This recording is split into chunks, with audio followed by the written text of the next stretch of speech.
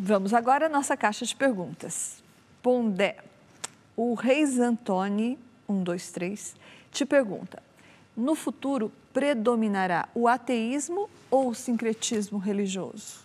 Não dá para responder essa pergunta. Assim, de um ponto de vista um pouco mais consistente, não dá para prever que vai prevalecer o ateísmo, né? Assim, aparentemente existem países onde há mais ateísmo orgânico, como se diz, que é o ateísmo que as pessoas chegam a ele sem nenhuma imposição exterior, simplesmente por uma educação, um ambiente que ela cresce, onde não há elementos religiosos e tal, mas não há como provar que isso vai acontecer. Então não dá para dizer, de repente, que o futuro vai ser ateu. Isso era uma ideia que alguns iluministas que pregavam a vida científica no futuro, uma educação, afirmavam. Hoje não dá para dizer. Por outro lado, se o futuro a gente vai ter formas híbridas de religião, como ele chamou, sincréticas, as religiões como culturas que são, elas podem se misturar e elas, digamos assim, elas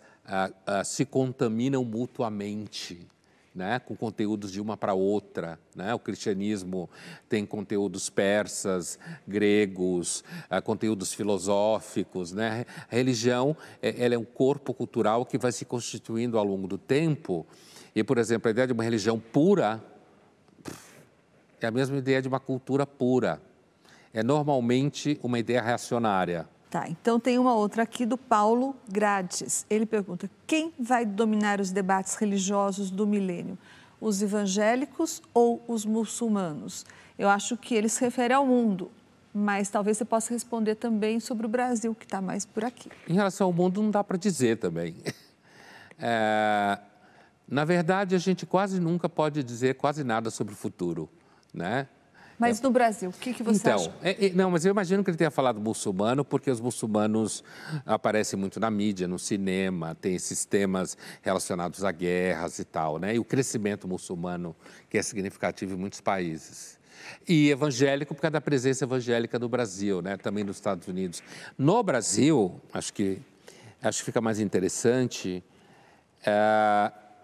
se as coisas continuarem do jeito que vão em termos demográficos, em termos de combatividade política e em mídias sociais, é possível dizer que é razoável afirmar que os evangélicos poderão ter uma certa predominância sobre os católicos no âmbito do mercado religioso cristão, porque a Igreja Católica é hierárquica, lenta, inercial, e porque a Igreja Católica, os católicos, sendo maioria no Brasil durante muito tempo, virou uma coisa meio não praticante, entendeu?